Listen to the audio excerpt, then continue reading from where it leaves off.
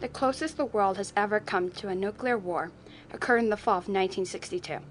The Cuban Missile Crisis was an ultimate exercise in conflict and compromise, with the overall fate of the world hanging in the balance. In the early 1960s, the global situation was ripe for an American and Soviet conflict. In 1962, the United States deployed 15 nuclear-tipped Jupiter missiles in Turkey, right on the doorstep of the Soviet Union. This created a clear and visible threat to the Soviet Union. On the other side of the world, the U.S. relationship with Cuba was at a historic low. Castro had assumed power in 1959 as a result of a successful coup. Up to that time, Cuba had been a prime location for U.S. businesses and tourism. In 1960, Castro seized $1 billion in U.S. business interests. In response, the U.S. imposed a trade embargo and funded several assassination attempts. What are you doing with this outfit, Angus?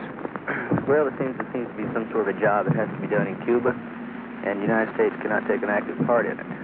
You might say we're more or less spearheading that drive to rid Cuba of communism, a little bit too close to our shores. You're not backed by CIA or any organization, are you? Well, I've heard rumors to that effect, but nobody can prove it. In April of 1961, the U.S. government funded a group of Cuban exiles to invade Cuba and kill Castro. The invasion at the Bay of Pigs proved to be spectacularly unsuccessful. Castro was able to deflect the invasion, and he became receptive to deploying Soviet missiles in Cuba. Seeing an opportunity to shift the balance of power, Soviet Premier Khrushchev decided to launch a bold plan to deploy nuclear missiles in Cuba. In doing so, Castro would be protected against invasion, and the Soviet strategic position would be significantly enhanced. The mission was called NHD, after a cold Siberian city. Khrushchev knew that the operation had to be carried out in complete secrecy. 85 cargo ships were used to carry 40 nuclear missiles, 4 elite combat units, surface-to-air missiles, and bombers to Cuba. The crew was issued cold weather gear to enhance the deception, and no one was told the destination till well out to sea. The United States military first detected the Soviet shift movement in August of 1962. CIA Director John McCone dictated a memo to the president indicating that he believed that medium-range ballistic missiles were headed for Cuba. President Kennedy holds a meeting with the National Security Council to discuss the military buildup in Cuba. It is clear that Kennedy suspects the Soviet Union of supplying offensive weapons to Cuba. The military would begin to prepare several scenarios for airstrikes and invasion, referred to as OPLANs 312, 314, and 316. Attorney General Robert Kennedy meets with Soviet Ambassador Anatoly Dobrynin. Dobrynin has not been informed of the plan to deploy nuclear missiles in Cuba, and he tells Kennedy that no offensive weapons are being placed in Cuba. It was clear that part of Khrushchev's deception was to keep Dobrynin in the dark. The first evidence of medium-range ballistic missile sites in Cuba is found in photographs taken during a U-2 surveillance flight piloted by Major Richard Heiser. The National Photographic Lab identified components of SS-4 medium-range ballistic missiles, 24 surface-to-air missiles, and IL-28 bombers. President Kennedy calls a meeting of 14 advisors, later being known as the Executive Committee. The photographic evidence is reviewed, and it is determined that the missiles are not yet operational, but could be ready within 2 weeks. The Executive Committee is initially biased toward military action.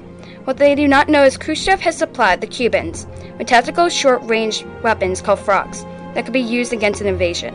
An SS-5 intermediate-range ballistic missile site is detected in Cuba.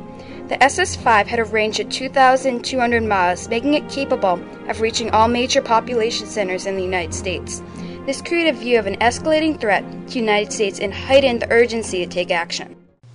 A plan for a military blockade is reviewed by President Kennedy. The action would be called a quarantine, to avoid the implication of a military action that might provoke a military response. Military intelligence indicates the first missile could be launched within 8 hours. It is realized that low-level photographs would be required to convince the world of the missiles in Cuba. A low-level surveillance flight produces undeniable evidence of the missile sites. In the evening, President Kennedy addressed the nation. Fellow citizens, this government, as promised, has maintained the closest surveillance of the Soviet military buildup on the island of Cuba.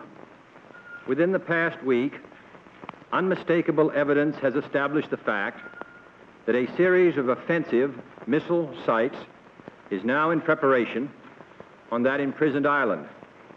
The purpose of these bases can be none other than to provide a nuclear strike capability against the Western Hemisphere. It shall be the policy of this nation to regard any nuclear missile launched from Cuba against any nation in the Western Hemisphere as an attack by the Soviet Union on the United States, requiring a full retaliatory response upon the Soviet Union. The quarantine goes into effect. Adlai Stevenson addressed the UN Security Council with the photographic evidence on covered easels behind him. He would then show the evidence to the world. Do you, Ambassador Zorin, deny that the USSR has placed and is placing medium and intermediate range missiles and sites in Cuba? Yes or no?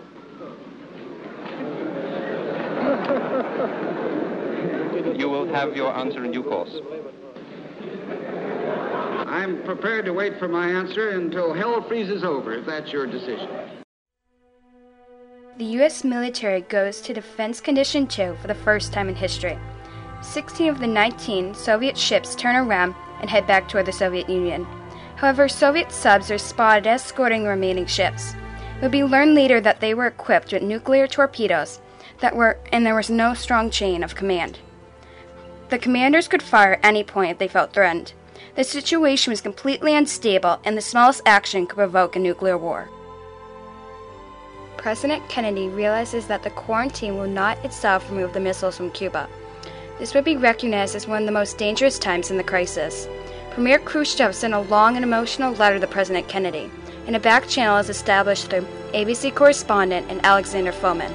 U.S. concerns about the leadership breakdown in the Soviet Union are prevalent. A second letter arrives from Premier Khrushchev calling for the missiles to be removed from Turkey.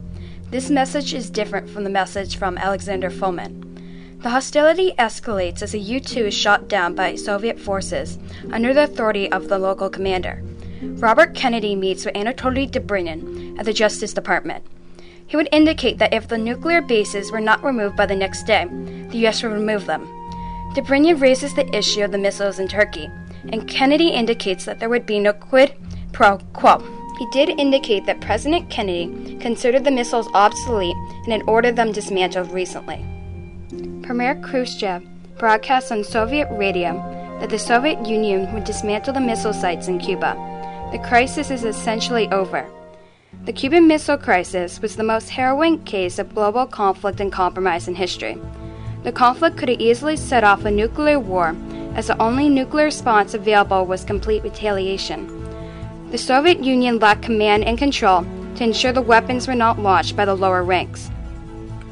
Finally, the U.S. misjudged the effect of its nuclear buildup on the Soviet Union, a conflict and compromise the world hopefully never sees again.